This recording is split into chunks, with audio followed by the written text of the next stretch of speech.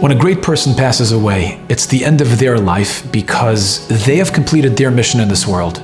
But for us, it's only the beginning. Even 3 years after Rebbe's passing, we have to start again and again, learning, reviewing who Rebbe was, how great he was, what made him great, and most importantly, how did Rebbe become that way? I cannot think of a better person to talk to about this than his Rebbitzin, Mrs. Leah Trenk, who stood by his side for over a half a century and helped him accomplish what he has accomplished. And the Rebbitzin graciously agreed for me to interview her so all of us can be inspired to learn from Rebbe's ways.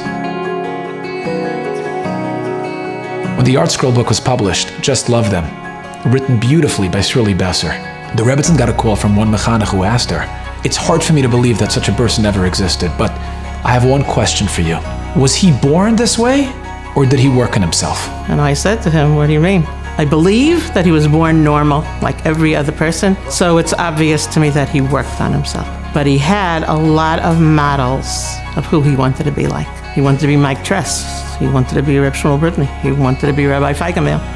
And he always talked about it, and he told his own Talmidim about them. Rabbi Feigenbaum used to say, "Boys, if you'll be good, then I'll tell you Christmas is kasher." The way Rebbe grew and became what he became was because he always aspired to be like his Rebbeim, to be like the people he admired. And this film attempts to talk about Rebbe the same way he talked about his Rebbeim, so we can aspire to be like him in the same way he aspired to be like them. Rebbe's signature characteristic was Ayin Tova. He had the ultimate good eye. Everything was good. Nothing was ever a problem. Nothing was ever bad. When I started telling him, like, "Did you notice that I just told our child to do and he walked away? Like, could you help me?" He said, "What? Like, what did he do?" He never saw it. Rabbi Trenk was a master at noticing the good in anyone and everyone, highlight it, and talk about it. The story that Rebbitzin tells over when Rebbe passed away, and now she had to take the car in to Lipa's garage where her husband, where Rebbe would usually take it. He says, "I'm going to take care of you, Mrs. Trenk. But before I tell you, I want to tell you a story about your husband. We have a customer. He's a truck driver. He brings in his truck for maintenance. He's very big, heavy, but the main thing about him that's like so intimidating is the tattoos on his entire body. It's scary looking. When he comes in, everybody takes 2 steps back." He said, "But one day he came in and your husband was sitting in one of the seats in the waiting room. And your husband got up, walked across him, put his arms around him, gave him a hug and a kiss. And he says to him in front of everyone, 'My brother, you know, so good to meet you. How are you?' Ugh, everyone is cringing. So one man said to him, 'Rabbi Trenk, you know him?' He said, 'No, but he's our brother. Do you see the Magen David that he's wearing?' No one ever saw that he wore a Magen David. So Lipa said to me, you know, that person, he melted in front of everyone's eyes. All of a sudden, he wasn't that big, scary ogre that everyone thought he was." When I came to yeshiva, 9th grade, I had a hard time coming to Shachris.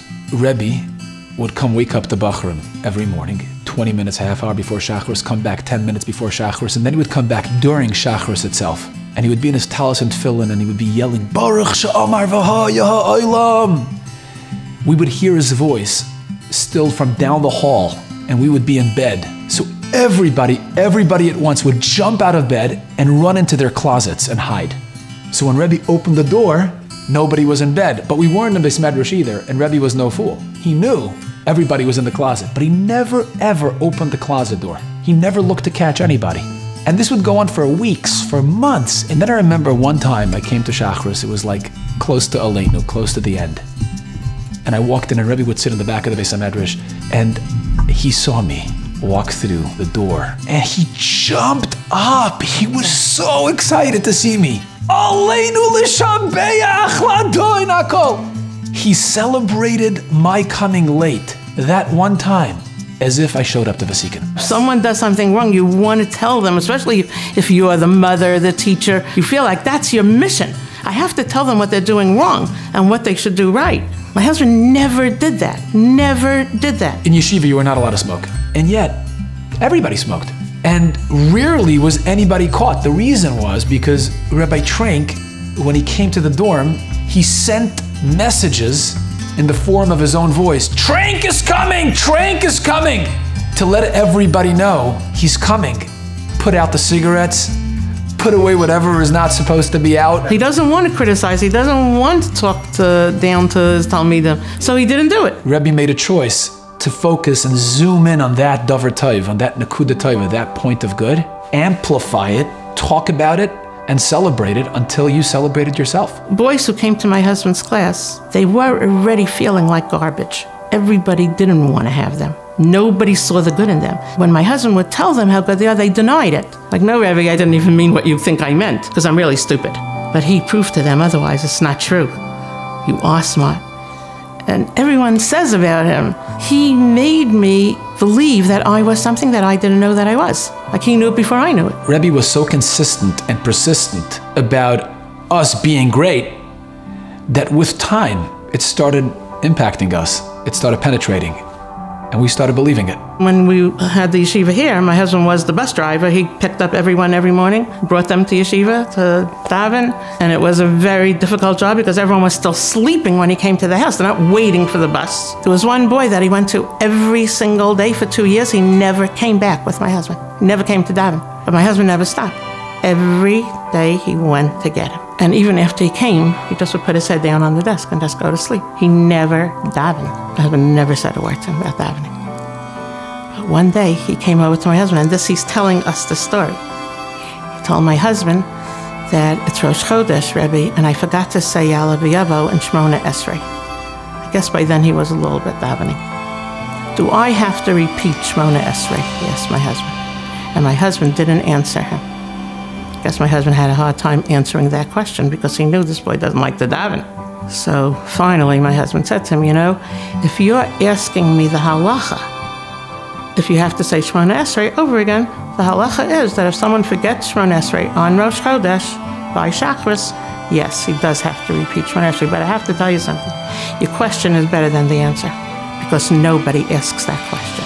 And he said, since that time, he never didn't daven Shachris, and he never forgot to say Ya'aleh V'Yavo. When Rebbe complimented me, he was so overly effusive in his praise that you kind of took a step back and questioned it. Is that just his way of talking? Or does he really, really mean it? It was really hard for me to get used to my husband being like that because in the beginning, my husband told me he loved me before we ever got engaged even. Now we get married. It's the first time I'm walking with him in the streets of Borough Park where he knew every person in the streets, I thought, because never would someone pass him by that he's not greeting them and saying hello to them. And he also says to everyone, I love you. I finally say to him, do you say that to everyone?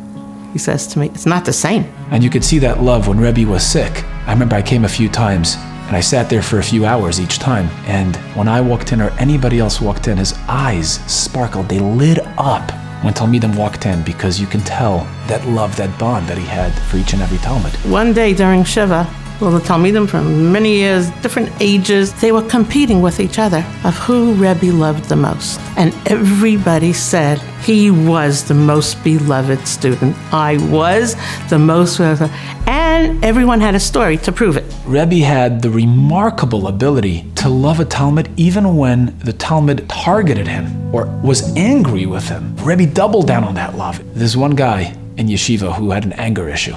Rebbe talked about this Talmud as if he was the Gadol Hadar. He would come home, tell his wife and children, I have this Talmud who is the greatest of the great. He is smart, he's bright, he's learning. Once in my house, while we were eating lunch, I don't know what bothered him, but there was hot food on the table, lasagna, soup that I made. He took the table, he put his hands under the table and threw it at the boys on the other side of the table. And like my first thought was, I'm never going to get this kitchen clean again. It was all over the place.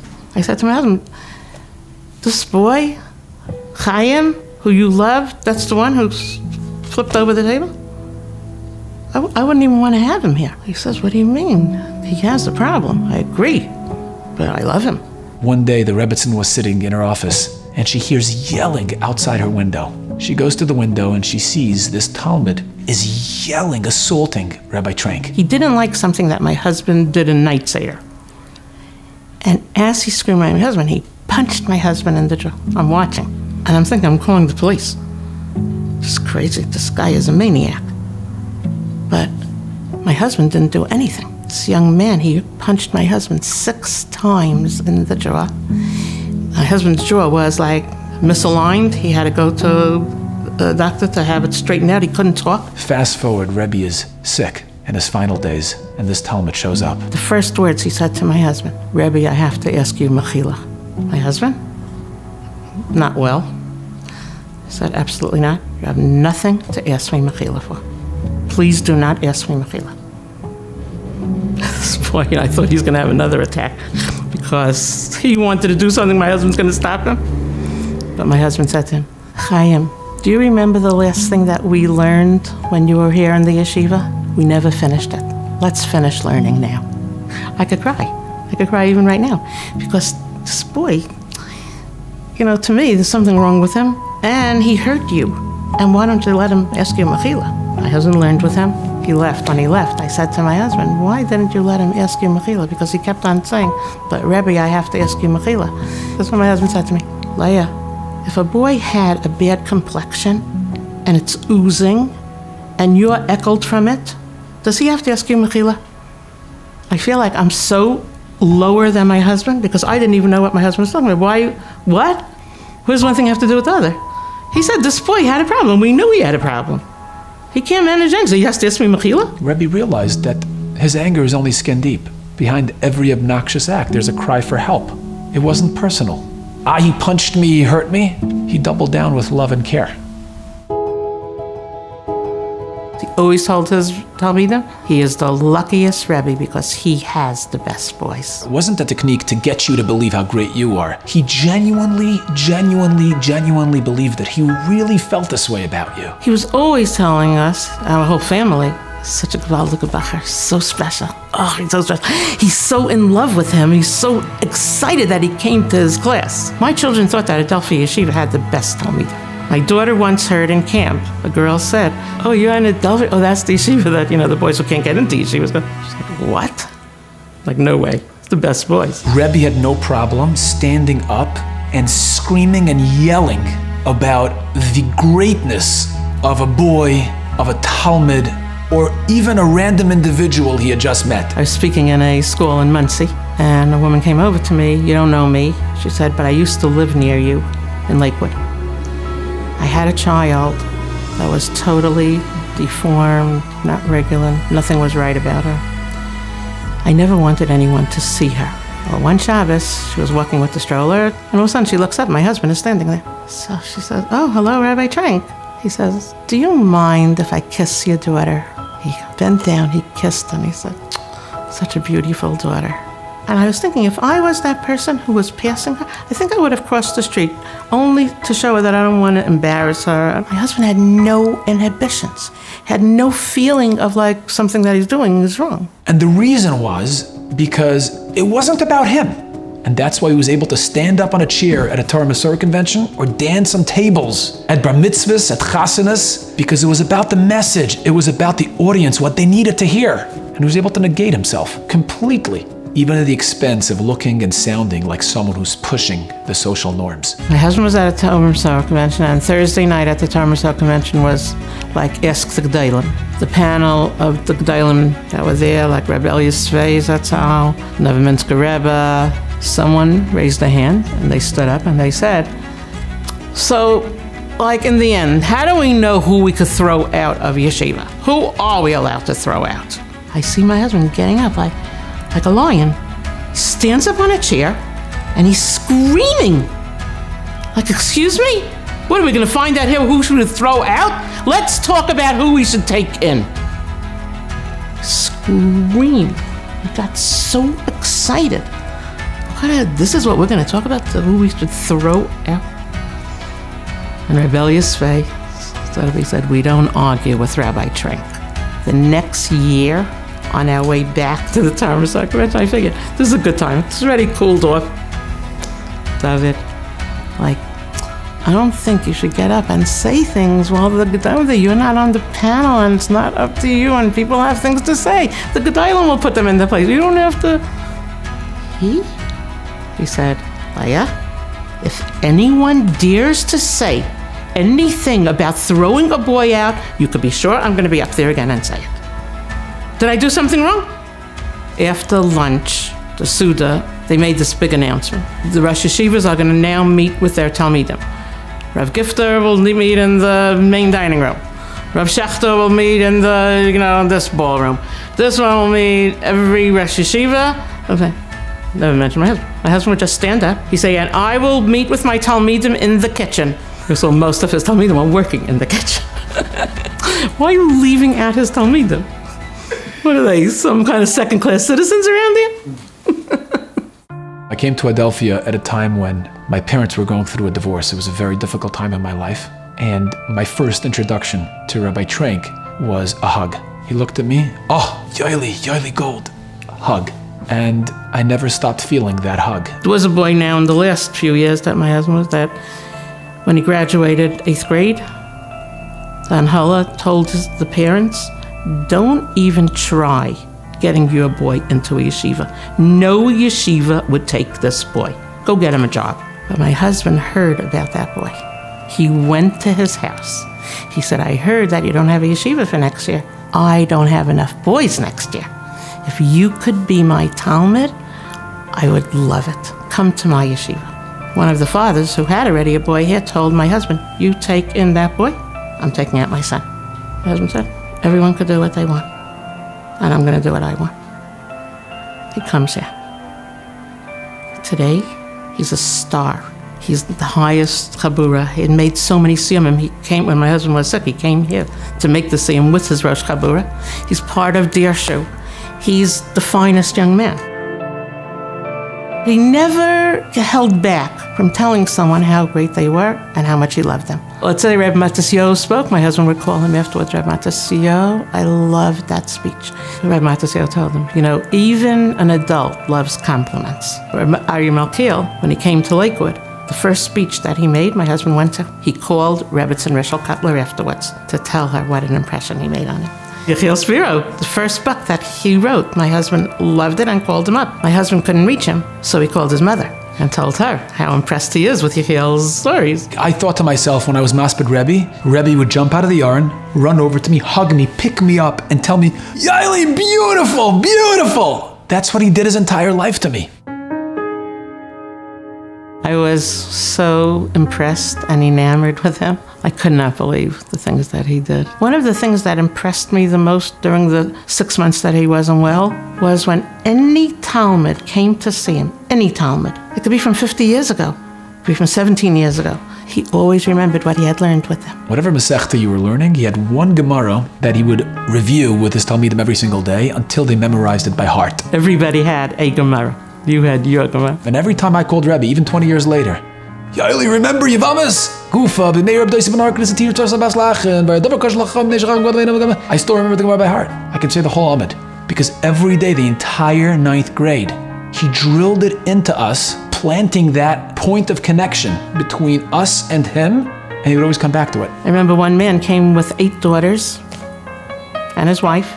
They're standing by the table. My husband says to him, bring me Reb Moshe's book. Read me the first shaila in that book that they asked Reb Moshe. Do you remember when you asked me that same question when you were in 9th grade? I'm looking at this man. If this man doesn't remember, don't embarrass him in front of all those 8 girls. And how would he remember? But my husband remembers, and then he said to him, and what did I tell you? And my husband told him. Whatever question you were able to ask, that's how he defined you. You are the guy who asked that kasha. Every kasha that a Talmud asks is the most important kasha in the world. Why? Because he's asking it, and he wants to know the answer. We were in Camp Monk. It's the end of the day. And this young man comes over to my husband, who was in my husband's learning group. So he said to my husband, I went home today to my parents, and I was telling my parents about you. And my father said to me, Rabbi Trenk, I had his father when I was in Camp Monk. So my husband says to the boy, no, Yankala, your father didn't have my father. Your father had me. I was his Rebbe. Tell your father, when he was in my learning group, I was teaching about how you hold the becher when you make Kiddush. While I was teaching it, I was using your father as the model of the becher. I'm thinking, of course the father couldn't believe that he has the same, because first of all, it's many years later, but also the boy is describing my husband. He's such an exciting Rebbe. He jumps on the tables, he's running around the room. He was thinking, whoa, it must be the son of that Rebbe, because that Rebbe would now be 78 years old, still jumping on tables.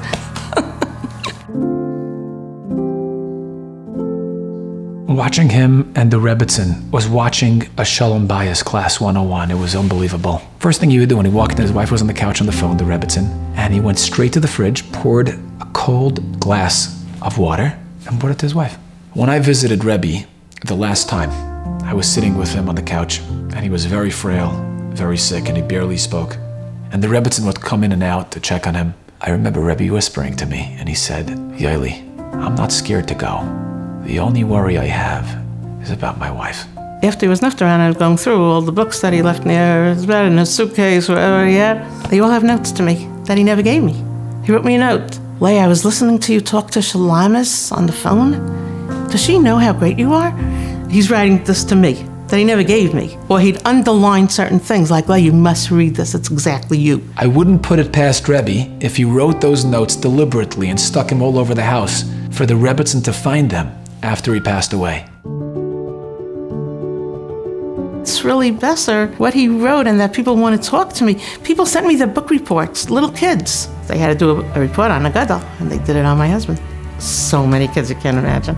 And grown-ups, teachers, and Rebbeim, Rosh Yeshiva, Zelik Pliskin. He became my good friend.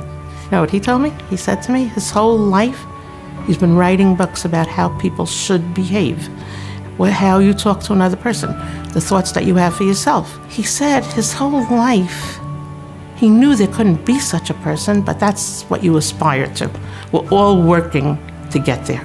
And then he read the book about my husband.